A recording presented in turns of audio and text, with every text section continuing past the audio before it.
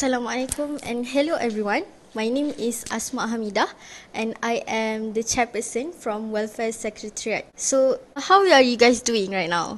I bet everyone stay at home or stay at mahala or stay put wherever you are. In this video, I want to share with all of you the topic that has given to me, which is Ramadan, a month of charity. I bet everyone know what is charity, but do we really know what is the benefit behind charity, or also known as sedekah in Islam? As we can see nowadays, there are numbers of organizations and associations that are collecting donations in order to help other people. When RMO was enforced in our country, some of these NGOs won't stop collecting funds in order to help people who barely have money. Having said that, let me give you one example of a person that are really well known in our society because of his charitable act. Who doesn't know Ustaz Abidlu, right? So everyone know him, but I think some of our international friends may not know him. Ustaz Abidlu is one of public figure who doesn't stop giving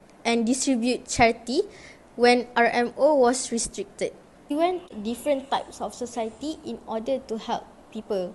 He went to our frontliners, policemen, army, and those people who are in need, fakir and miskin. How brave is he doing this charitable act in the time of pandemic?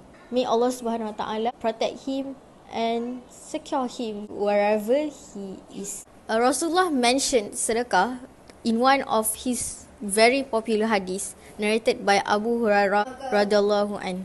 He said that when a man dies, his deeds come to an end except for three things: sedekah jariyah, knowledge which is beneficial, or a virtuous descendants who prays for him for the disease, or we can say anak soleh. So, in the capacity of a student, what can we do in order to obtain a great reward from Allah SWT? By right, I think one of the least thing that we can do is by giving or sharing our food that we cook with our close neighbor. I think that's all from me. Thank you for watching and stay tuned for our next video. Assalamualaikum.